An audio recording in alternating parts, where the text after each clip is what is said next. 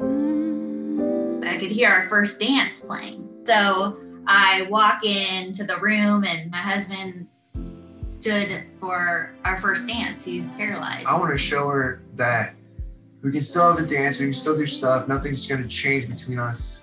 Then when I met him eye to eye and looked at him, because we hadn't been eye to eye in 2 years, then all my emotions, like I just started to cry, and it was like a flood of emotions for both of us.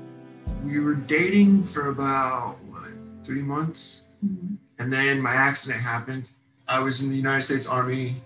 I was a paratrooper, jumped out of an airplane 250 times ish, came home, and you're seeking that adrenaline rush all the time.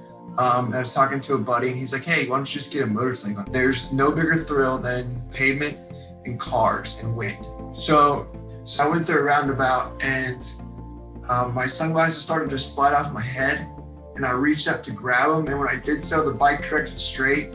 I went across oncoming traffic. Broke your back? Yeah, severed my back at the T6 and became paralyzed. And then we spent 100 days in the hospital. She came as often as she could. She was taking time off from work to come spend time with me. And we got to know each other on a whole nother level, like faster than most couples do.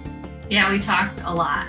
Yeah, we were kind of forced to talk. And talk, and our relationship kind of blossomed real quickly. Yeah, right in the beginning. And then I proposed, and when I proposed, I tried to make this big long spiel about how we'd only been together for 8 months. It's been 8 crazy months and all this stuff. And I've got the ring out, and she goes, will you just put it on already?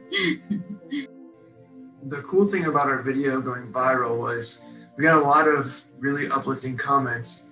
You know, our life started out rough, you know, with his accident, and the importance of having a video like ours is people watch our video, you know, we can give them a smile or a cry.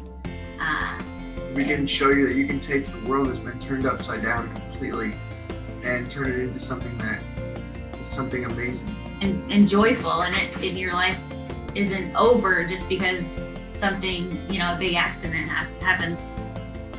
When we were in that moment of the video, I just thought of us two. They told me that it's very possible, we might not be able to have kids at all.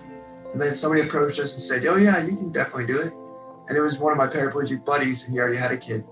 So definitely surprised us, and it is a new chapter in our life.